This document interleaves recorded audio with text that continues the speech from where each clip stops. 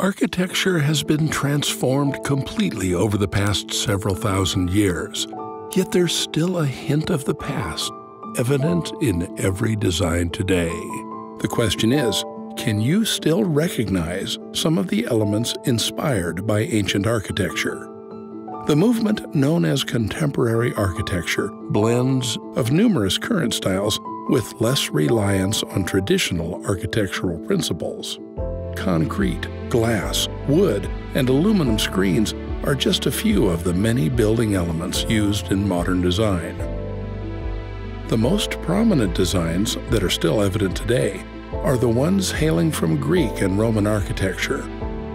Both temples and churches alike from centuries ago contain a popular element that is still used today: the altar.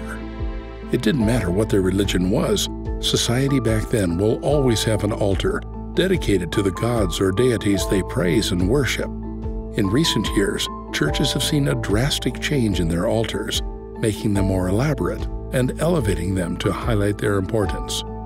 And did you know the roads and highways of today are made possible because of the Romans? Nearly 1.7 million square miles of southern Europe were a part of the Roman Empire during its peak. The bricks used to build these Roman roads, many of which are still in use today, were composed of hardened volcanic lava or granite, together with a combination of dirt, gravel, and other building materials. Moving forward, if you'd rather see an ancient architectural element that is still being used today, then look no further. Just take a look at the columns, vaults, and arches of today's buildings. We have to thank the Greeks for the development of these three architectural orders: Doric, Ionic, and Corinthian, and the Romans for the other two, namely Tuscan and Composite, which we still see in a lot of buildings today. As we mentioned earlier, the classical style's popular elements are the columns, which can be depicted as a sign of regality and order, which makes it popular. Just take a look at the Brooklyn Museum in New York City.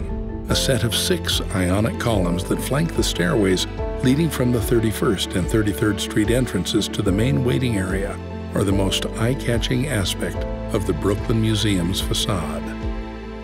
Apart from the columns, another important development in Western architecture is the introduction of the Roman arch. Even though they borrowed the idea from the Etruscans, the Roman arches became a mainstay in modern architecture, especially in how they developed it to what is being used today. Throughout history, the arch served both practical and monumental purposes until advancements in building technology made it obsolete for routine construction. This architectural element has served as a fundamental structural foundation for many buildings for thousands of years, which has led to it becoming the archetypal visual reference for so many of us. One fine example of building design with a contemporary take on the arches is the Dachang Muslim Cultural Center in China. The cambering petal-shaped arches of the structure give it a more refined and exquisite look, while the surrounding arches of the building gradually transition into graceful curves from the bottom up. Apart from architectural elements, the building materials used from ages ago are still at play and are widely used even today. Like concrete, which we improved and made into reinforced concrete. The creation of Roman cement and concrete allowed for the preservation of many ancient Roman buildings, including the Pantheon, the Colosseum, and the Roman Forum. There was a time when using pure concrete on any building design is deemed brutal, but now many have become much more appreciative of this building material, since not only is it cost-effective, but they can also mold it into any shape they like. Moreover, reinforcing it with steel makes it a lot better that allows architects to create visually appealing structures that won't break the budget. And aside from the architectural elements, there are still structures made for certain activities that are still used today. The Romans are fond of forms of entertainment that are better enjoyed in large crowds, which is why they built amphitheaters, which include the famed Colosseum. Like them, we also celebrate a lot of events in the same space.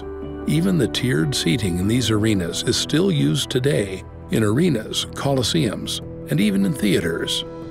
So you see, Traces of ancient architecture can be seen everywhere, even in contemporary building designs, if you just know where to look.